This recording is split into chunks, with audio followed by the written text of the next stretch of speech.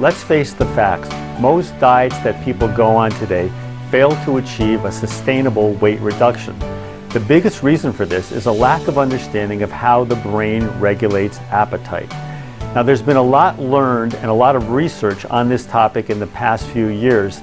Still, doctors and nutritionists are not applying this new science in the treatment of their patients. They're still teaching the myth of eat less and exercise more, which doesn't work for most people. Let's talk about what happens in your brain when you crave certain foods. Understanding this is critical to achieving healthy self-control over your eating behavior. First, understand that food consumption, like sex, is hardwired into your brain as a pleasurable experience. It has to be because food energy is necessary for survival. It's high caloric content, so it's hardwired as very pleasurable. The brain's interest in sugar keeps infants interested and stimulates reflexes that are important for breastfeeding. In nature, sugar is very scarce, being present only in ripe fruit. This is not the case in our industrial food system, however. Today, the food and restaurant industry has created foods that are loaded with excessive quantities of not only sugar, but fat and salt as well. The right combination of these three ingredients can get you to want more and more sugar, fat, and salt. This type of food is hyper-palatable. Let me explain. The term palatable means agreeable taste. To a food scientist, palatable means the ability to stimulate appetite. Hyperpalatable food goes far beyond agreeable taste. In fact, its stimulation of the appetite and its pleasure-producing properties are so strong that it actually rewires your brain to keep you eating and craving certain foods. These types of foods work with the same physiological mechanisms that drug addictions work with to create dependency. It's very important to understand how the brain and appetite work. This understanding is key to learning how the right type of food can help regulate your appetite and prevent overeating. There are reward centers and circuitries in the brain. These areas provide the drive and motivation to pursue food and eating experiences. These same centers are working with other pleasurable experiences like those derived from drugs like cocaine and heroin. There are a few small areas of the brain that are called hedonic hotspots. These are the centers of pleasure. They are located in the nucleus accumbens and the ventral pallidum. You also have an area of the brain called the prefrontal cortex.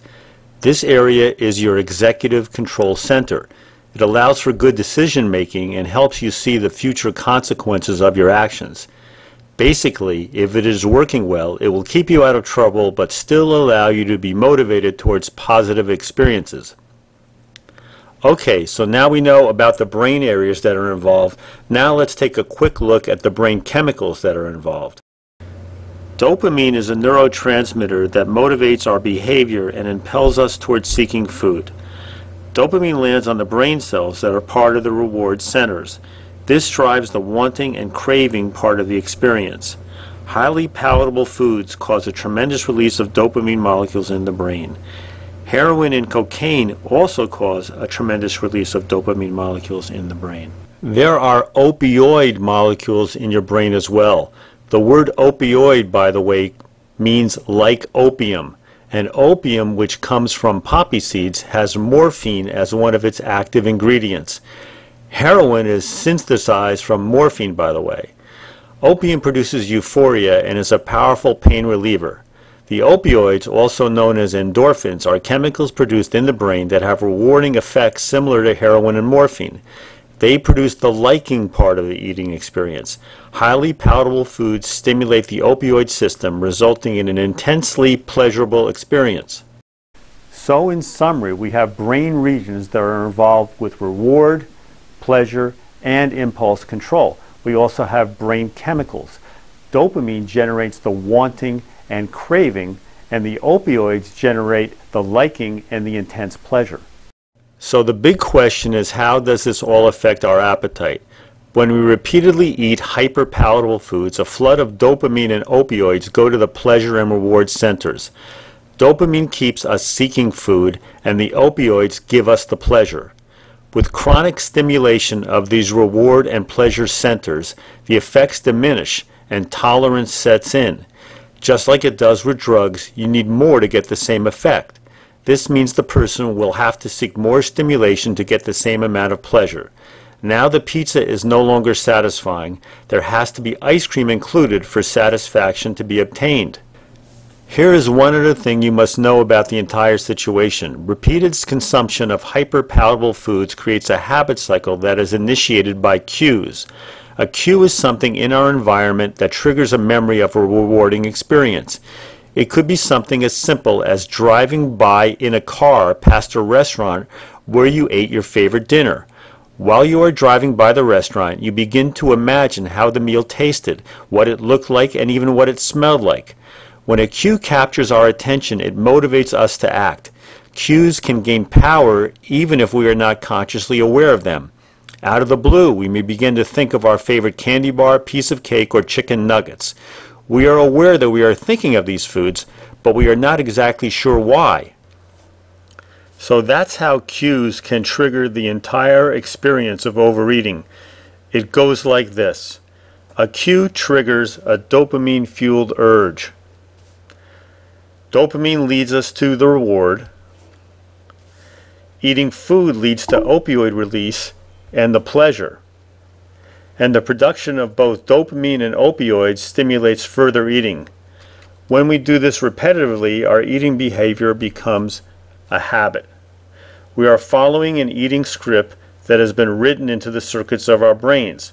When we come home from work, we head straight to the refrigerator. We are not necessarily hungry. That's just what we have learned to do.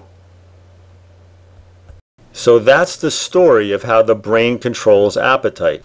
Remember that these hyperpalatable foods are high in sugar, fat, salt, and calories.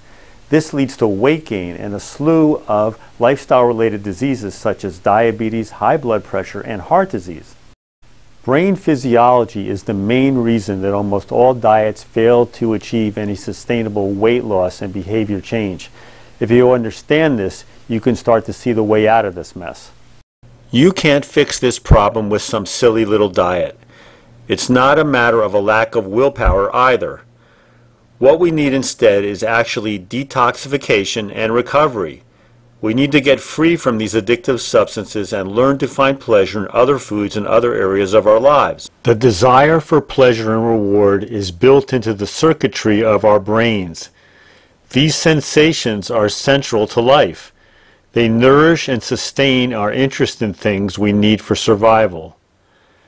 Diets that leave you feeling deprived will only magnify the loss of control you feel around food. A new way of eating will be sustainable when it generates a feeling of satisfaction. We can't sustain a change of behavior if it leaves us hungry, unhappy, angry, or resentful. With the right instruction and some patience, we can rewire our brains back to a healthy balance.